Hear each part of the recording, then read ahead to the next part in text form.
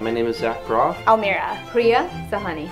Look at the camera, Oliver. You're gonna be a movie star, Oliver.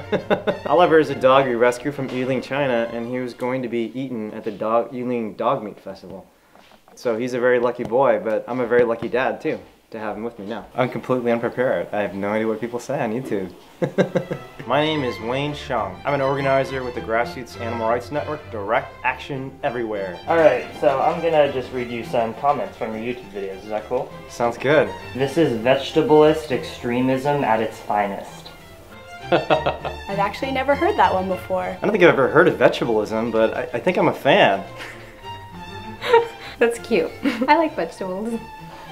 But I love animals too. Do people actually think that taking this approach in that context changes people's minds? You are almost guaranteed to reinforce not only their beliefs about animals, but their beliefs about vegans. I don't think people would be so afraid of us if this didn't change some minds and make people think. When you do a disruption or protest, the goal of the protest is not to change the minds of the people seeing the protest. The goal of the protest is to get the issue on the table. First world crybabies.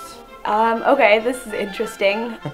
It's funny because I think in that demonstration Anthony Bourdain was the one who was crying, so I'm not sure if they're attacking us or Anthony Bourdain. It really shows how ingrained human supremacy is when we think that the lives of billions of animals that are dying every single year are not important. This is another example of how DXE is damaging the movement. Keep telling yourself how awesome you are.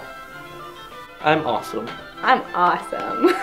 I question how effective this style of activism really is. Most people I've seen just walk past these protesters and ignore them because of how cringy and extreme they seem. Usually when I see something cringy and extreme, I don't just ignore it. Some people do that. A lot of people stop, a lot of people cry, a lot of people take a sign and, you know, never look back and join the animal rights movement. I was actually at that protest. We saw thousands of people stopping and staring, sometimes with their mouths wide open. This is the opposite of how people usually react to activists, right? Someone hands you a leaflet, solicits you on the street, you want to run away. But these protests captured the public imagination. I would have watched the theatrics while eating a lamb kebab. Oh wow, that's How do you respond to people like this? Yeah, that's really sad. I don't know what I can say to you if when you see someone caring about the suffering of animals and your response is to want to eat that poor animal's body. Only one chicken? Great job, losers. There actually may have been a few more.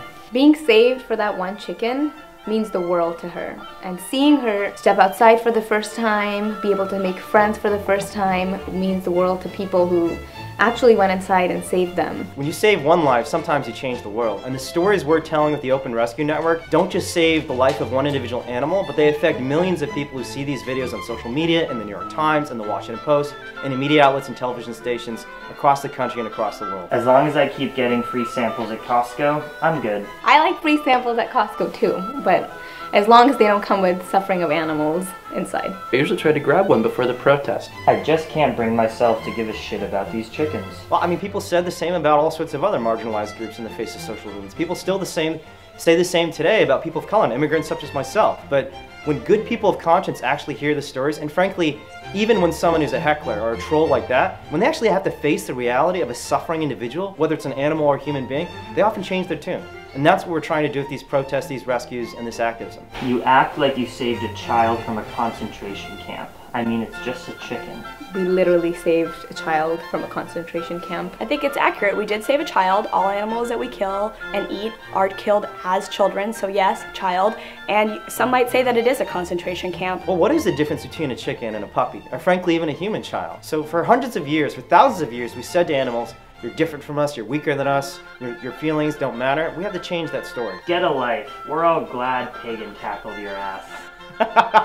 You know, I'm kind of glad he tackled me too, because frankly, it got millions more people exposed to the cause of animal rights. But you know, it's a funny thing. People always say get a life to activists, and in fact, activists have the most purpose-driven lives that I know. It's fascinating how activism, and especially animal rights and vegan activism, somehow transform ordinary, seemingly rational adults into 5-year-old children. I think the public sees us as Fringe, over-emotional hippies. Someone who eats like grass and twigs. drug users, people who hate human beings. Screaming at people and throwing fake blood on them. Eating vegetables and being healthy. And in fact, animal activists are normal people who have the same diversity, the same interests, the same families that everyone else has. We just happen to also care about animals. I think I defy the stereotype of an animal rights activist. I'm sort of a nerdy guy who's very into science and social science. You know, I don't care a lot about my vegan identity. I don't really care if other people eat healthy. Though I don't like to throw fake blood on people